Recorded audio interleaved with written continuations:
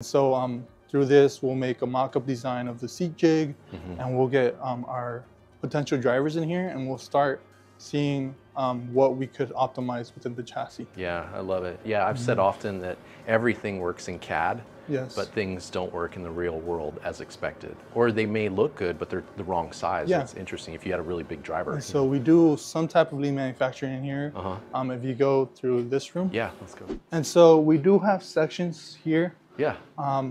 It works. So we have the 3D printing, so we're not walking back and forth from outside. Yeah. And this is our 3D printing station. And then if there is any PVC pipes that we're cutting, we do have our mechanical or milling manual machines. Yeah, kind of your plastic fabrication type stuff. That's And cool. then we have a table here in the center to see if you want to bring in different parts from a 3D printing. If you're bringing parts here, you'll work on this table and then take the whole assembly into the mock-up. That's a really good approach.